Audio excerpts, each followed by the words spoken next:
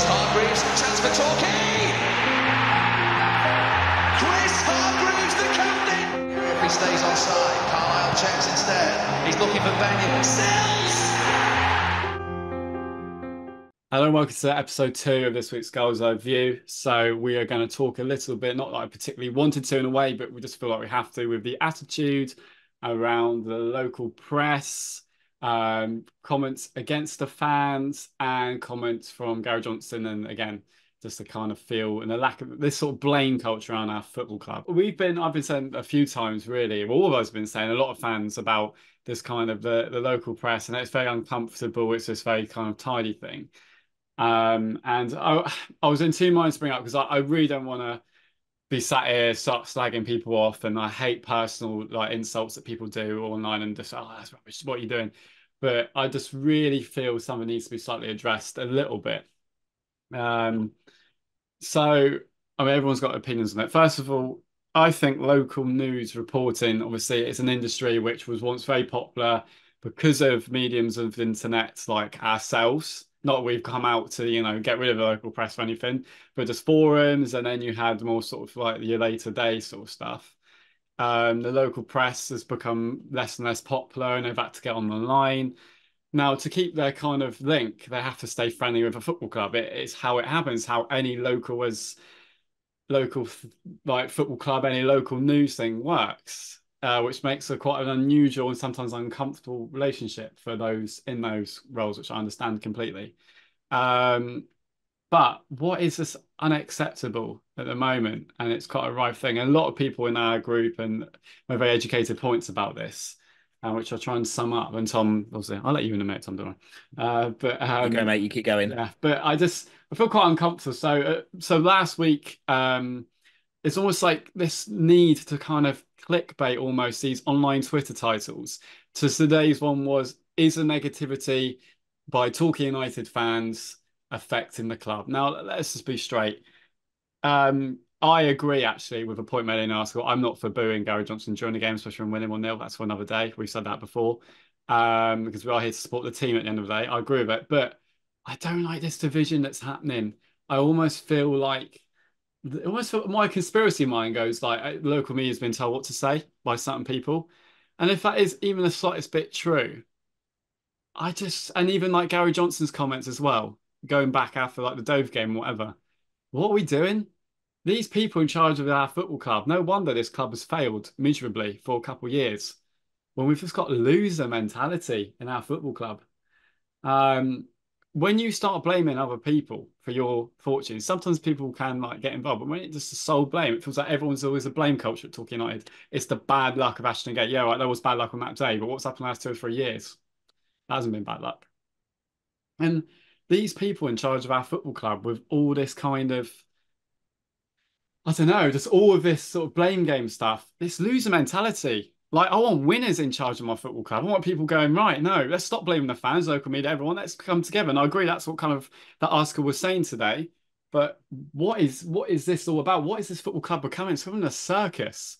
And if you look at Gary Johnson's CV, very impressive. He's very good at building ways and riding ways. But as soon as it's gone wrong, can he turn them around? And if this is how it is, when it's a constant blame culture, when it's always someone else's fault, it's always the ref's fault, it's always this fault, it's always that fault. It kind of was a little bit the ref's fault last night, some people say. But I don't know, you've probably got more things to add, and I've missed a few really good points there, but I'm just really uncomfortable with where this is all going at the moment. I almost feel it's almost like a bit like baits. It almost feels like these clickbait headlines just to get a few clicks, because that's how it keeps them in the jobs. But all these local newspaper sites, the hosting sites are always full of adverts. And there are always really dodgy links on there, really weird adverts on there. I don't know if you want to add anything, Tom. I know there's been a lot of comments on there.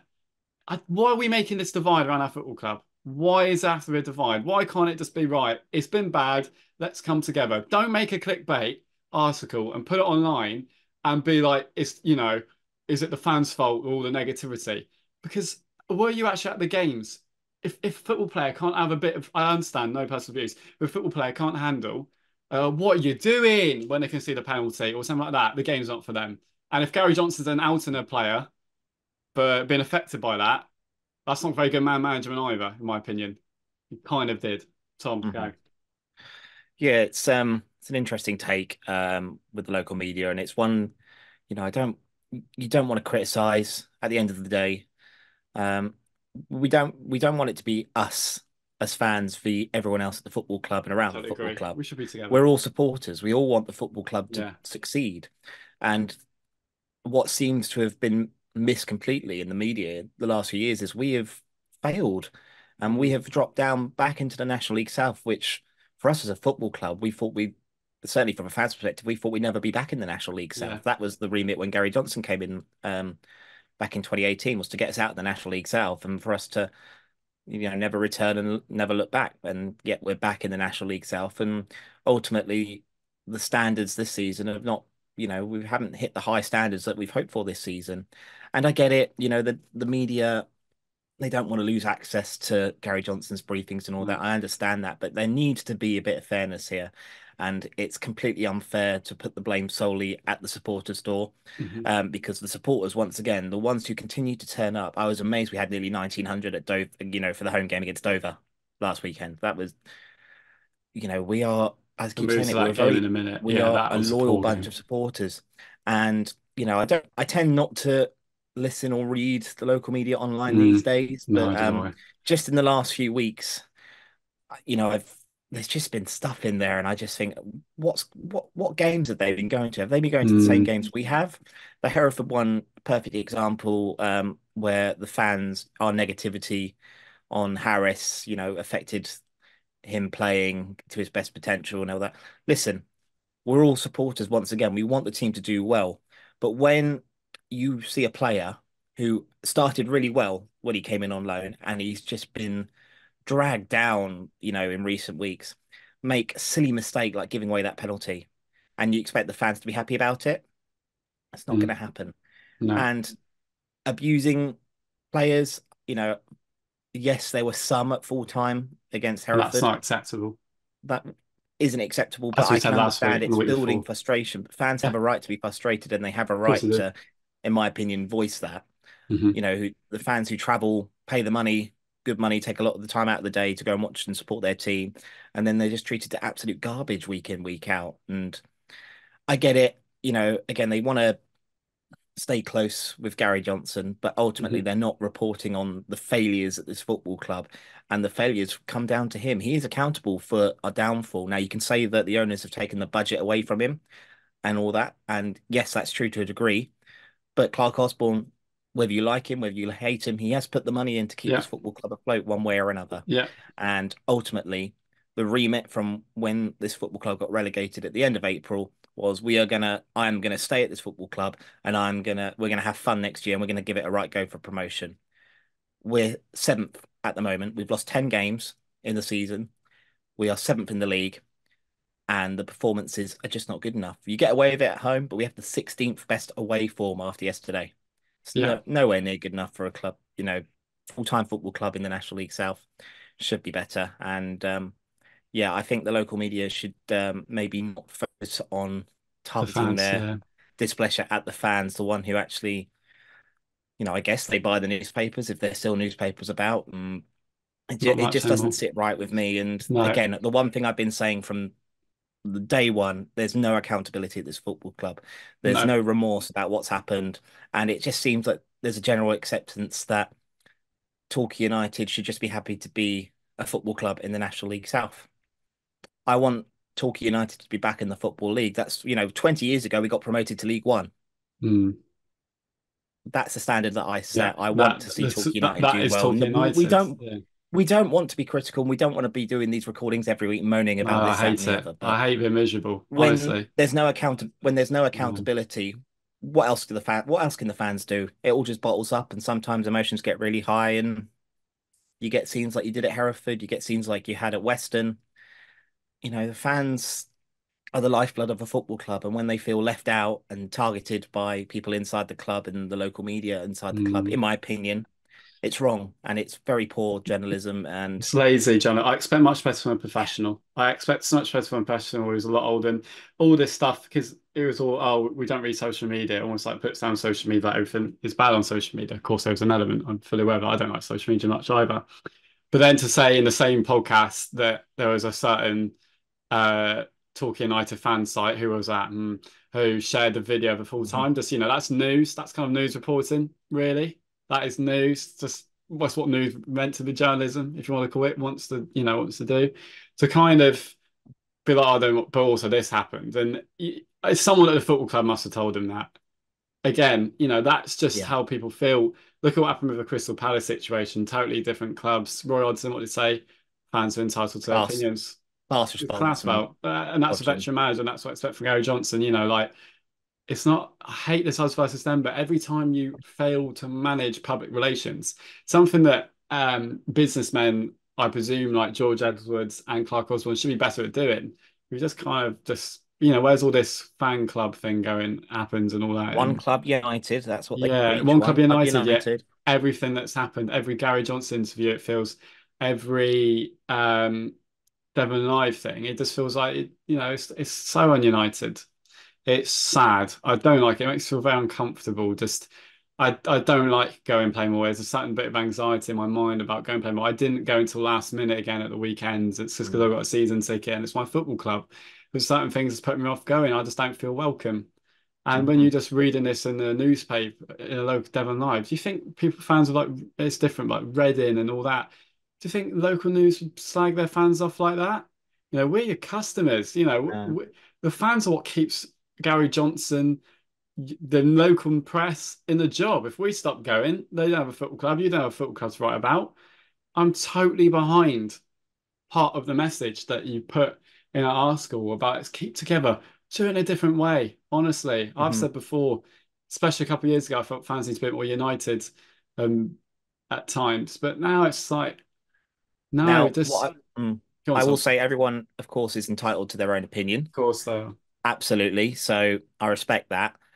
But, referring back to that podcast that I never usually listen to, but once I heard some of the feedback from others who listened to it, I had to give it a listen. And for those who don't know, I actually was doing the tweeting for Hereford Away. I was the one that recorded that video at full time, and I was the one that put it out at full time.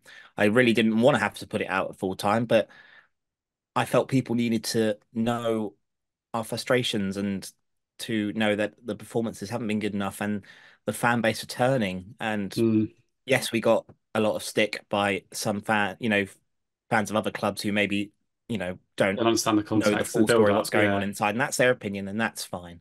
Don't mind that one bit, but not everyone was embarrassed by the video being put out. We had a lot of sympathy from, funnily enough, quite a few fans who had Gary Johnson as a manager and know exactly what we're going through. Even Yeovil fans to an extent, not all of them. I think a lot of them are reveling in our displeasure at the moment. There are Yeovil fans who generally feel sorry for us. And I love Torquay United Football Club. I probably get more involved than I really should do for my mental health. But Torquay is my only club. I don't have a Premier League club or Championship club that I follow. Torquay United is my only football club that I support. So, of course, it matters a lot to me when things aren't going well. It's an escape to people. It's an escape for me. It's been my social life for 20 odd years. I live down in Sussex, 15 minutes from Worthing, but I've got a lot of friends down in the West Country. I've got family in the West Country. So Torquay United means an awful lot to me. And to see it where it is now, that's why I refuse to accept the standards that we're set at the moment, because being seventh, having such pitiful away form in retrospect, not good enough. The aspiration was promotion to get into the National League, and anything other than that this season, even if we do somehow do it this season, I still see the season as somewhat of a failure in that regard, just because we've really made hard work of it. And ultimately, you got to look ahead to next season as well. Yeovil have got a crack inside that I think will do well in the National League, let alone win the National League South at the moment. If we were to get promoted, so we had last time, wasn't it? In charge. Yeah. But that's why it means a lot to me, and that's why I'll continue to report on what's going on in the terraces, because whether Gary or the media want to, cover their ears and not see what's going on, ultimately, we will. And we'll never stop that. It's really, as I said, and I think we're split into two episodes. This will be the first episode just to sort of say this, because it needs to be said. My answer, because I hate criticism without like a solution. My answer is simple. Right, I understand where's everyone coming from. You need to start having a winner's mentality back in the football club. Stop moaning at everything around you. Get playing, get results out there. Start making us proud to come and support this football club again. I want winners at this football club. Those have the privilege, whether you're in charge of it, whether you're managing it, whether you're coaching it, whether you're playing for it. I want winners. I want people with winning mentalities who just, I'm not talking about this like alpha man up stuff. I hate that. You've got to find a hybrid now, and this is probably why, and you've got to have more intelligence, to get the best out of people in these workplace scenarios. It's why your managers like Gary Johnson are struggling with the later generation of players more. Maybe could be a reason. You've got to have this kind of hybrid model where it's not saying man up, but it's saying, come on, let's work with you as an individual, but you've got to be counted for. You can't shell these players away. They've got to go out. Play if you've got to be thick-skinned to an extent, not to take abuse. No, no, no, no. But you've got to get out there to block anything out and perform for your football club and your future and for your fans. And Gary Johnson, look, I've said many times I respected you, and maybe you're just doing it to take the way away from your players. A lot of managers have done that in the past, but the football club is not yours, mate. You've been here for 5 years. You've taken us up, almost took us up again, got us relegated. Doesn't matter if you did take us up. The football club's not yours, really. It was Alex Ferguson. Man United wasn't his club. Arsenal wasn't his club, even though it had been there for like 20 years. So it's just how it goes. And just people at Torquay United learn a bit of managing, public backlash, learn a bit of, managing that, how to work with people, how to work with the community, which you're doing well at times. But, don't just take everything so to the point, and just show a bit more respect and make people feel more welcome to come back to play more and make a better atmosphere. Praise the fans more, not just a little tweet. Oh, thank you for the Yellow Army for coming. After, properly make us feel the match day welcome. When people come in, smile at us, say thank you for coming. How was it? Properly respect those fans, and not just virtue signal. Don't just do it like the odd, oh, we're so appreciative of our sponsors and all that here and there. Properly do it, because this football club has such a good community, and it should be so much better. Torquay United is a community football club, and that's what we are. That's what we always will be. We're a small club, away out of everyone. That sounds like I'm putting us down. We're a smaller football club away from everyone else, and just we respect better. And the local press, what you're doing, come on now. Like, if you want people to read your stuff, don't start slagging the people that you want to attract. Yeah. And making a bigger thing it needs to be. So there you go. We'll see in the next episode. We're actually talking about football then. Yeah. Good. I was going to say before we do end the episode, those comments after Saturday absolutely floored me. I can't believe the arrogance of a man to have won one game in his last 4 or 5, whatever it is, to then have the absolute nerve to say that this club is as much his as it is ours. It never, ever, ever will be yours, Gary Johnson. Never. And the fact that you can arrogantly say that when you have taken the club down the division from last season to struggling this season, and to expect that the fans have a right to not be happy with how our season's gone, despite the fact that we are pushing for playoffs, but we shouldn't have to be struggling. And with all due respect, I honestly feel like we are failing the remit this season. Look at the 4 teams that have gone up, right? 4 teams that have gone up. Look where they are in the National League. We're struggling to get out of this league, and we've got to improve so much to stay up in the National League next season if we did go up. This is not Gary Johnson Football Club. This is Torquay United Football Club. I don't care how long you stay here, Gary. You've overstayed your welcome. But again, how dare you? You don't have to be happy with the fans. That's fine. I've learned now long enough, you being here, that you obviously don't care. You know that you're got the safest job in football, and whatever happens, you'll probably be the manager next season. But I ain't here to support you, mate. I'm here to support the football club that I've followed since I was 10 years old, the club that I've seen hit the heights of League One, have promotion battles in League Two, been relegated to the National League, get back out of it again. And if you think that this is bad now, if you don't get us promoted this season, I really, really hope you're ready for what's to come, because the fans are not going to tolerate failure this season. No, And the fact that you hide away whenever we that's the worst lose, bit. Yeah. and the people inside the club refuse to answer the questions properly, you've got the safest job in football. I just But don't understand why we have to have this everything's amazing attitude to life. Just be honest. Honesty is the best policy, this sort of thing. have Um, a bit of remorse and have yeah, some honesty. just it's just easy to manage people so that right, it's not gone well. I think we just respect things a lot more, you know. See that drive and idea. Where's this winning mentality in this club? Nowhere. It's all losers. So that needs to change. Yeah. Chin up, stop blaming everyone else. Get to work is what I say to everyone who is in charge around that. Thanks for watching this week's Goals Eye View. We'll see you next week. Hopefully a win at Worthing. There'll be less kind of more on the football pitch we can talk about next week. But thank you very much for watching. Let us know your comments. Again, not here to start a thing with people, and I don't want a war. I hate that. I hate conflict. I just want everyone to work together a bit more. I want the opposite of that. So, but sometimes you've just got to call things out, haven't you? So there we go. Thank you for watching. See you next week. Here's Hargreaves, chance for Torquay. Chris Hargreaves, the captain. If he stays onside, Carlisle checks instead. He's looking for Benyon. Sells.